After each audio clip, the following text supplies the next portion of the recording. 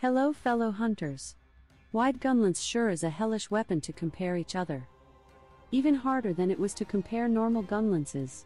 This is mainly because we can no longer ignore the status and elemental damage of the Gunlances. Pokes are quick and weak with only a 24% motion value, while elements are only affected by the monster elemental hit zone. When hitting an elemental zone of 15%, every point of element has around the same value that a point of raw. And more pokes means more buildup of poison or blast. And we got some Gunlance with special rules, like Tigrex Brutish Strike and Diablos Dulling Strike. Already did the work with these kinds of skills. They practically function by cancelling the effect of the negative affinity. And let not forget about the exploit skills affecting shelling. Aquatic Exploit improves melee and shelling damage by a 10%, while Flying and Wyvern Exploit adds a 5%. You may be asking why I'm calling Dragon Exploit Wyvern Exploit. This is because it is a mistranslation and does nothing against dragons but works against every monster that has Wyvern in their type name, by example Flying Wyvern or Fanged Wyvern. For comparing these weapons, I have established a limitation of 10 points of attack skills in all Gunlance, with those that include an extra slot getting them. This gives room for at least Protective Polish 2 and Evade Extender 1. For charms, you can use any that gives you 3 points towards the build. By example, a Critical Boost 2 Guard with 1 level 2 slot, or a Protective Polish 2 with Evade Extender 1. Since a lot of skills are decorations, you have no limitations on what your charm should be. For attack boost based builds, you will need an Attack Boost 3 charm or equivalent. These are meant to be the barely usable damage based builds. Feel free to downgrade these to make place for more Guard, Evade Extender or Protective Polish. The two first places are very suited to be downgraded and still be powerful.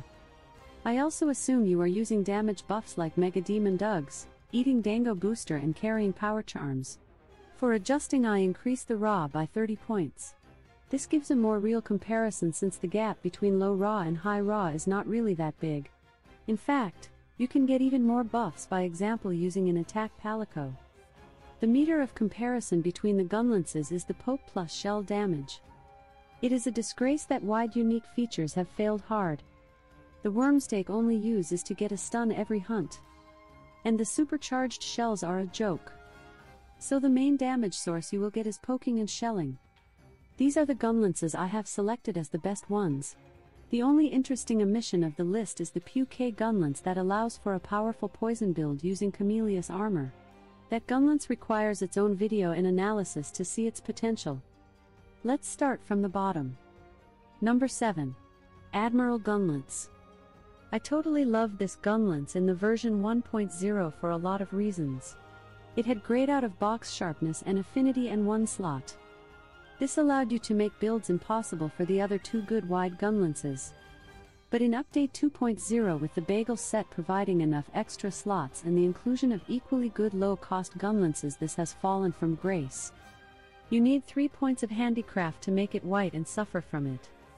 With Wyvern Exploit can do as much damage as Diablos and Tigrex Gunlance, but they aren't even the best in the list. So with the merit of being as good as others if the type of the monster is correct, this Gunlance is no doubt the worst of the top ones. But still, 124 damage in the 60% hit zone is still only 3 points away from the best one. A mere 2% difference, but the best one is not using Exploit. Number 6. Cornpopper. Cornpopper without its aquatic exploit is no good, but with it is tied and even can surpass the best Gunlance. Being also the strongest shell type with better Wormstake and the most powerful shells saves it from being useless and from the bottom position of the list.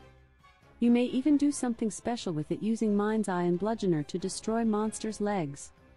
It is not the best all-around Gunlance but has a unique niche. Numbers 5 and 4. Diablos and Tigrex Gunlance. I'm packing them together because the difference is minimal. Tigrex wins by a lone point of damage at various hit zones, and that is all. Observe in the tables how I include the theoretical more powerful builds with offensive guard. The problem of these builds is that when OG is not activated, their damage drops hard, and if half your attacks don't have it active, you are actually losing damage. The OG builds can actually beat the best Gunlance, and this is the reason why these Gunlances are in this position. Number 3. Almudron. Another niche Gunlance. The difference between this and the other, and the reason why is so high in the list, is how absurd powerful is when fighting a monster with 25% or more water hit zone. With this build, each water attack does 20 extra damage, compensating for the low sharpness and raw damage. This weapon is also the most powerful wide 5, being a bit better than Cornpopper. And also gets points for being the coolest design of every single Gunlance. Just don't use it versus monsters invulnerable to water damage. A good craft. Number 1 and 2. Bazel and Barioth Gunlances. Barioth Gunlance is a straightforward way the best wide Gunlance. It has fine raw, only needs 1 point of handicraft, and has an absurd 40% affinity. That much affinity is even a problem because you can't use Kaiserhelm with it. Don't try to get 100% affinity with it. It's not worth it versus getting more points in other things. With only handicraft 1 and critical boost 3, this is ready to use. I mean, it already does 121 damage in a 60% hit zone, that is 3 points less than Tigrex, and you have saved yourself 3 slots for Protective Polish 3, Evade Extender 2 and Wirebug Whisperer 1 by example. Offers the highest potential damage while keeping a good base power. This weapon also sports a mediocre 27 ice value. This means from 3 to 8 extra points of damage depending on the monster, and almost half the monsters of the game have a 10% ice hit zone at least. This makes Barioth Gunlance even better than the others.